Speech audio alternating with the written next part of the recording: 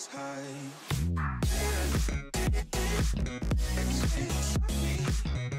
what's up, hunters, and welcome to the channel. And in this video I'm going to be telling you guys, let's just say, a new hammer build I just cooked up recently, and truthfully I think it's much better than the other one, but the other one is still quite strong, and I will put the build in the link in the description.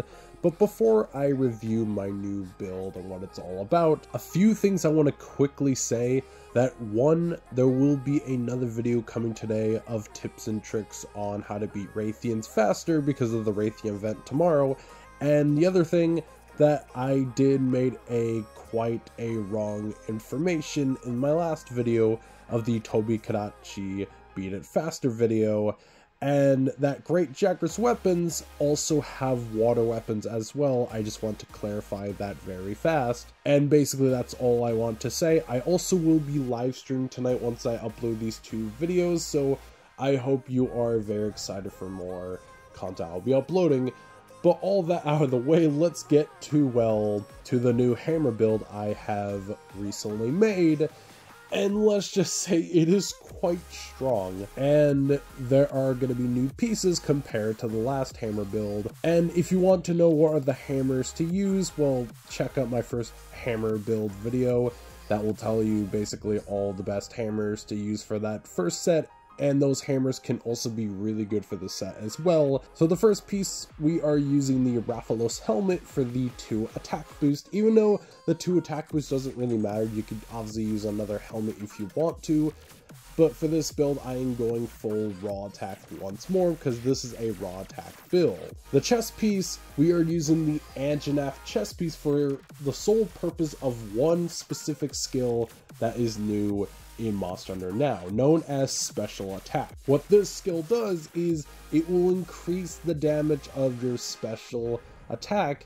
You know, when you see that orange little icon as you fill it up as you're in a large monster hunt, when you click it, you'll do your special attack and you'll do 10% damage on your special attack. Basically, that's what the skill does, and per rank, it gives you 5% more. And that's why we're using the Anjanath chest piece, but if you get these to grade 6, you will get 2 ranks of special attack, so it's quite strong. The arms, we are using Raytheon, as the usual of the lock on and burst, even though burst, like, you have to hit constantly, so burst is kind of just there.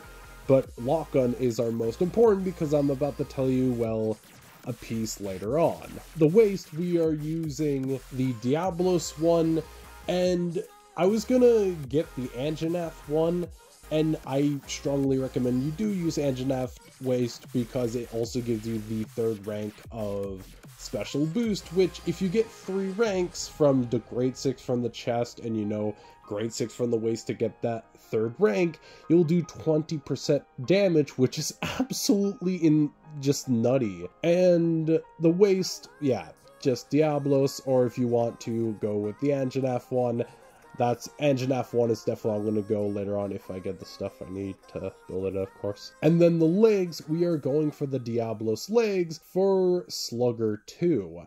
Now, my last hammer build video, someone mentioned in my comments that, oh, like, obviously, like, more stun damage on the hammer and such, but these are the only good leg pieces that have 2 Slugger. Or if you want to make this build to use any weapon, you just replace these legs with the Kuliyaku for the critical eye. And that's kinda my mix set, and let's just say this build is so strong. Your general playstyle is that you use lock on the head, and then you keep hitting the monster until you knock it down with Slugger, and then once your special attack is charged up, then use your special attack and you'll do 20% or 10% more damage.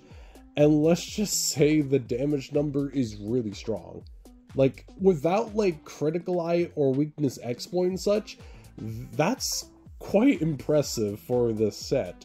And obviously, of course, the set is not perfect because it has to be grade 6. And as I said in my, well, last video talking about the raw and element situation, you might want to check that out in my channel. But basically, this is kind of the set here. It is quite strong, and honestly, I think it's slowly becoming my favorite compared to the old set, and I think I might use this in probably all my gameplay. So if you guys have enjoyed this video, and if you guys find this build very useful, hit the like button down below, but also hit the subscribe button, hit the bell if you don't want to miss any Monster Hunter videos, live streams, or projects I do on this channel.